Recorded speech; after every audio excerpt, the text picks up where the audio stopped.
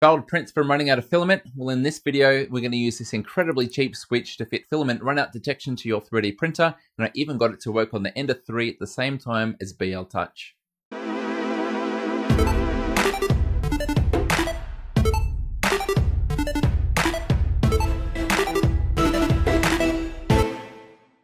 If you've been 3D printing for any length of time, you would have had a failed print from running out of filament.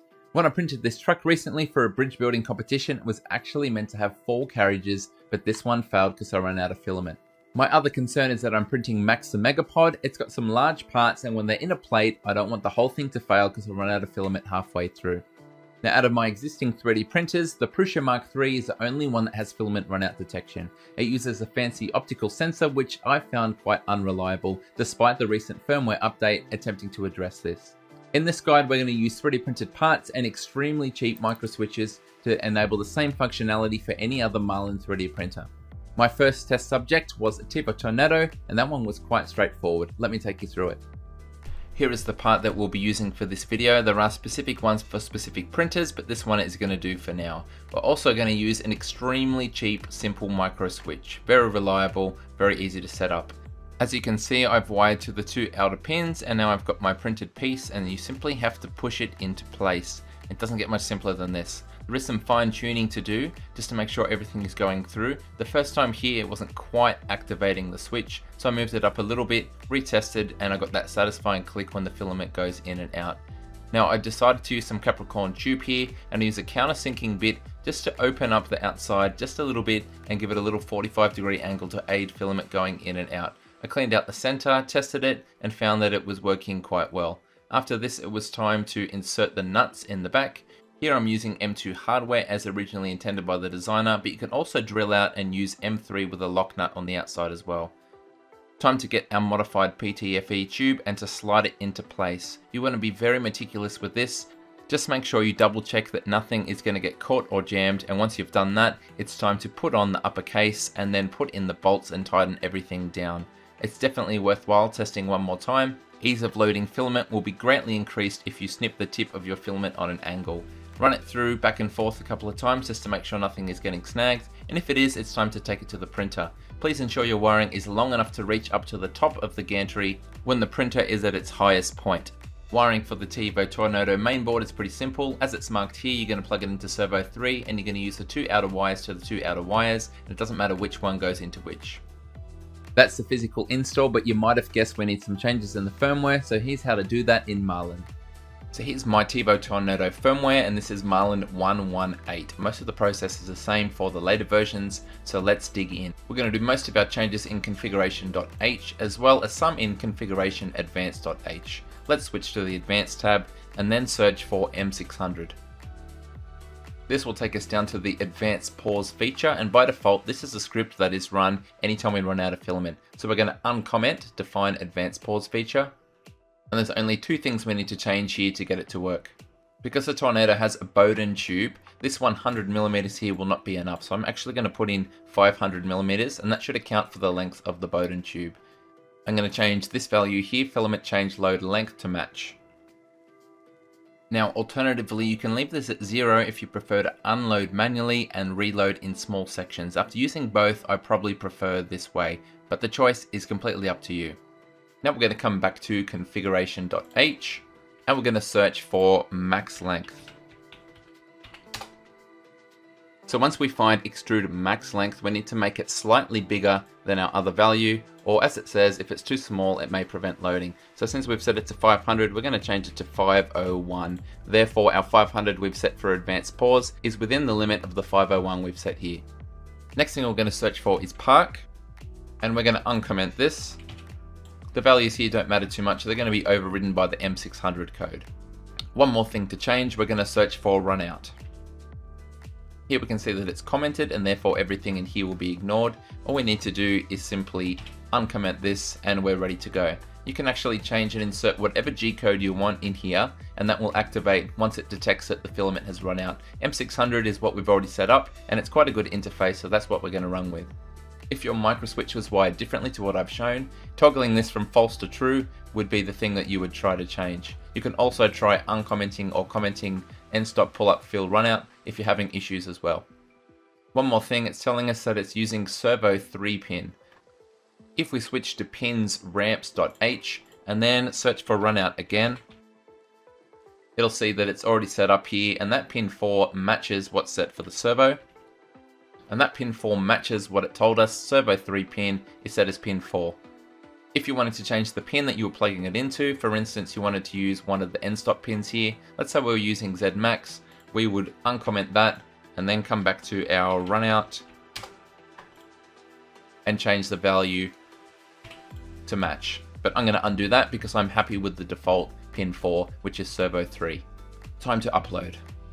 Now before you start wasting time and filament on printing to check this, I would advise connecting via Simplified 3D, Octoprint, Prontoface, any program that has a terminal, and entering in the command M119.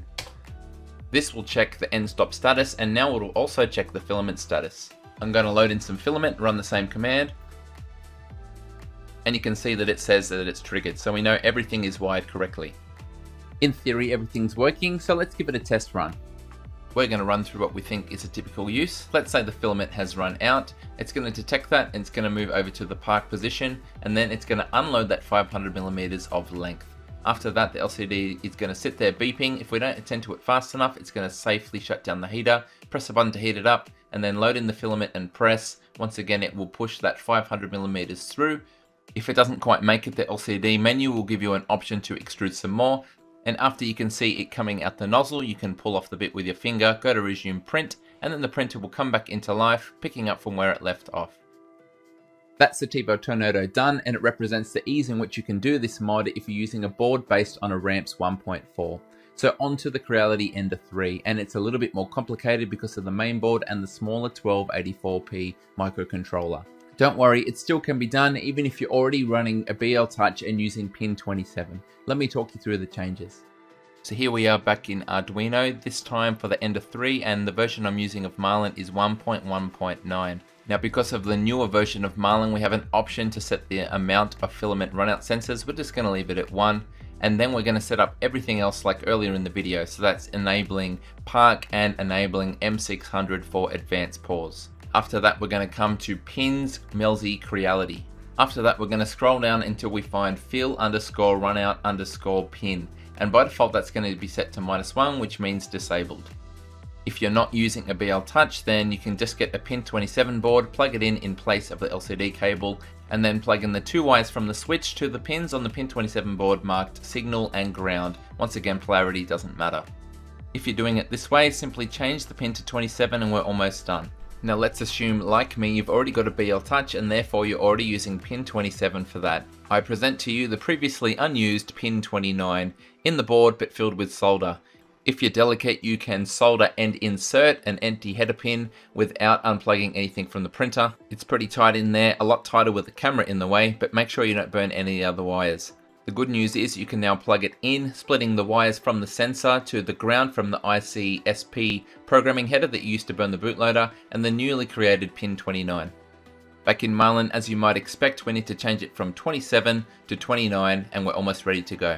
Unfortunately, there's one more step and you need to search for a number of these and disable them if you expect everything to fit on the small 1284p microcontroller that comes with the Creality Ender 3 and the CR10. By disabling the things that you see here with the tick, I got it down to 99% of the available space and that made it compile just fine. On the Tornado, I only did a proof of concept, so here's a proper test print. So here is a very realistic scenario. You're printing a benchy and a filament ninja comes in and cuts the filament. A few seconds later it feeds through the extruder, therefore triggering the sensor and using M600 to put it in advanced pause. Now this time I've got it on option 2, so I have to manually unload my filament and then I put it through, press the button, and then it feeds itself through bit by bit, about 50 mils at a time. You keep on pressing the button until it finally comes out of the nozzle, and after that you're ready to resume the print and it should go back exactly where it left off, and I found this actually to be quite accurate. Because it moves to the park position the split second that it detects the filament has run out, there's very little blobs on the surface, as you can see with the final version of this benchy here.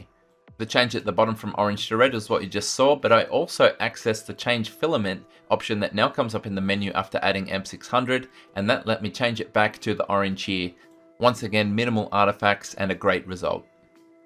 Now I know my install leaves a lot to be desired, but this was just a proof of concept and I wanted to show it in the simplest terms so you can follow along at home. If you search Thingiverse, you'll find heaps of different designs similar to this, but specific to certain printers so you can bolt it into place. One thing I would recommend is mounting the filament sensor a fair way from the extruder so you have room to get your hand in and remove the filament manually if that's the option that you've chosen. I'd also like to note that if you go into Marlin and enable the Park Extruder feature as well as the M600 Advanced Pause, in your LCD menu the option will appear to change filament mid-print. You can do that whenever you want and get those nice multicolor prints like the bench I showed you here. That's going to wrap it up for this one. I always personally thought this was far more involved to fit. So are you in the same boat? Are you now going to try this? Or have you been using it for ages? Share your experiences in the comments below. Thank you so much for watching, and until next time, happy 3D printing. G'day, it's Michael again. If you liked the video, then please click like. If you want to see more content like this in future, click subscribe and make sure you click on the bell to receive every notification. If you really want to support the channel and see exclusive content, become a patron. Visit my Patreon page. See you next time.